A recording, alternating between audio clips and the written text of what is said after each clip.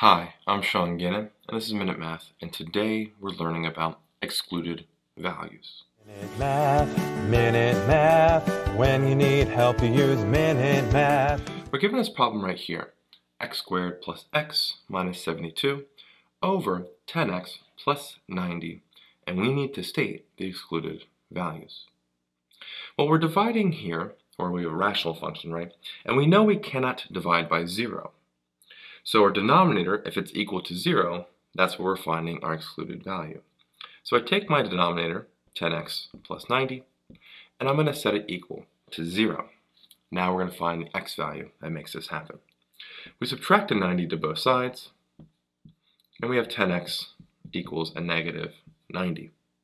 Divide now both sides by 10, fairly simple, and x equals negative 90 divided by 10, which is a negative 9.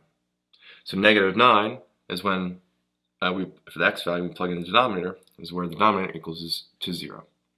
So negative 9 is our excluded value. I hope this video was helpful for you, and if it was, please subscribe to this YouTube channel and like this video. This helps us make more free math lessons for you and for everyone else. So as always, thanks for watching.